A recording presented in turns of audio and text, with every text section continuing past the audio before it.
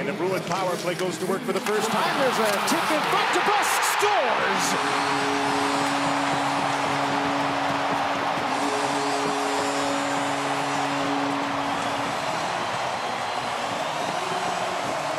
Jake DeBrusk and the Boston Bruins with a power play goal have opened up a 2-0 lead. And DeBrusk right off the one draw goes right to the front of the net.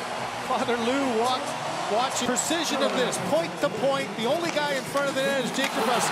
Deflects it once, gets a rebound twice. Mrazek makes 2 saves, but DeBrusk, before anybody can get there to help, here's the initial tip, forcing Mrazek not to be able to control the rebound. There's the second chance, and then before Slavin can get in, Slavin unable to get to the stick of DeBrusk, and he makes the third time a charm.